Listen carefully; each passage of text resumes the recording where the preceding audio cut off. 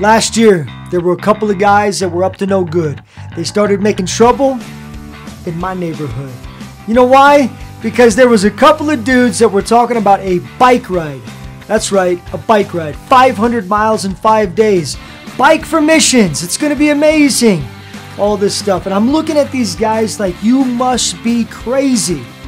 One, because I don't even have a bike. Two, I haven't ridden a bicycle since middle school. And you want me to ride 500 miles in 5 days? You guys are nuts. And but I gotta tell you, there's 3 things that you need to know about me. One is this: I'm intrigued by a challenge. 2, I have a serious case of FOMO. It's the fear of missing out. I don't want to be that guy. All right. And last but not least, I believe in missions.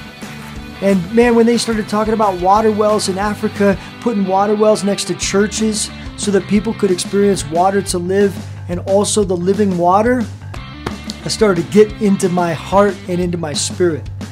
I said, but Pastor Sean, I don't even have a bicycle. He says, take this one.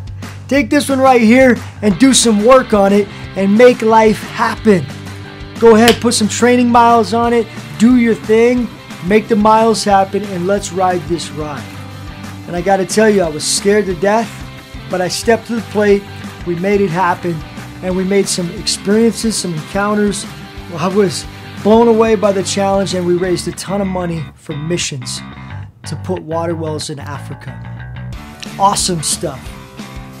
This Bike for Missions is happening September 17th this year. Don't miss the moment. Give or ride. Give or ride, baby.